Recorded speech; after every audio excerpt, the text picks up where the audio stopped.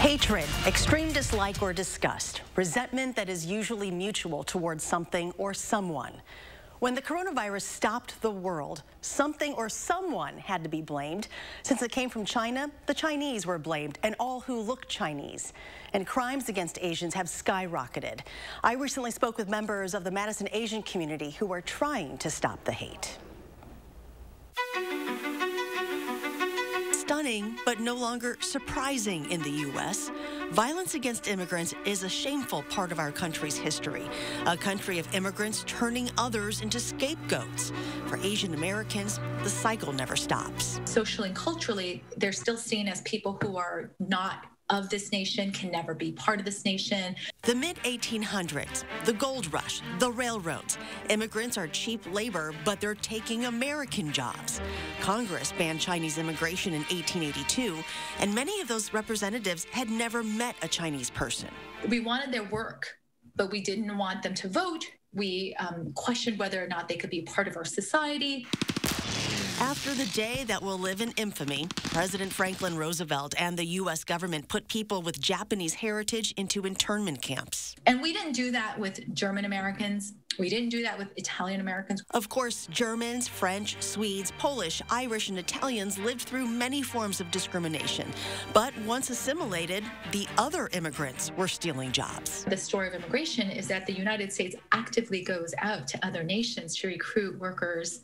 Now, 80 years later, history repeats itself. Kung flu, yeah. History has shown that Asians get blamed with diseases that came from Asia and that we would be met with violence and policies. San Francisco State University professor Russell Jung helped create StopAAPIHate.org.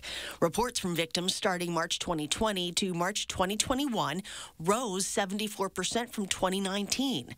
12.6% of the targeted hatred towards Asians, physical assaults, 65% verbal harassment, 18% shunning. What's more angering is that people are targeting our vulnerable populations. This isn't a white versus non-white issue.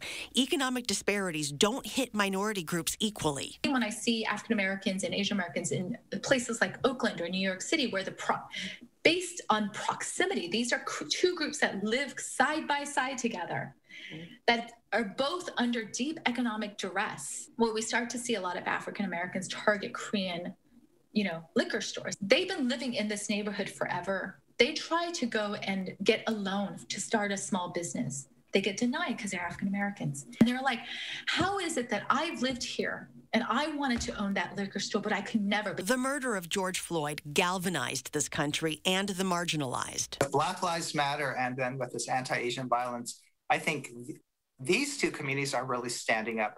So for me, it is an inflection point for the Asian American community. We're not taking it anymore, and we're calling for change. Like, we're done with all of the thoughts and prayers. We're done with all of the awareness, kind of like what represents Hong. So we're ready for action now.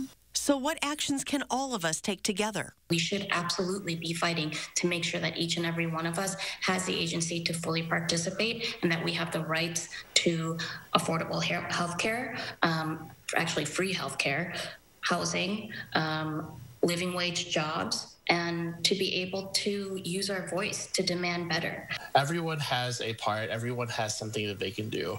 It may not be marching the streets, but it may be educating yourself and having a conversation with your friends and family.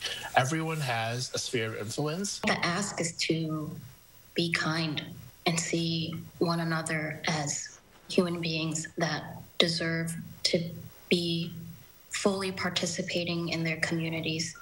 I think I see so much lost potential by racism, that we're not investing in people, that we've defunded communities for years by policy. And it is time to reinvest in people, to believe in people, to respect people, and to be kind to your neighbors.